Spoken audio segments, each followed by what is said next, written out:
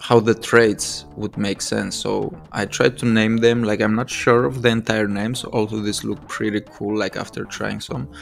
So I named this with the logic. So there is like something. This part describes a location, so or a relation.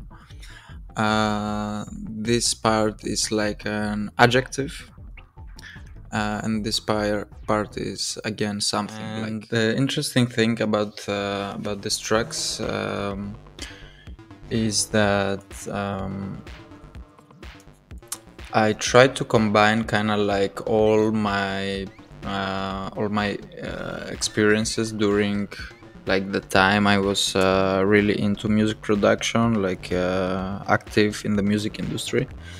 And that is a big spectrum of genres that range from dub techno, electro, Detroit influences, to kind of German techno, house, dubstep even. And when I say dubstep, I don't mean Skrillex and shit like that, but kind of like the good old days of dubstep, like Bristol stuff, Manchester stuff.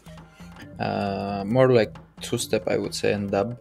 The interesting part for me again is the interconnection between all these different sound elements and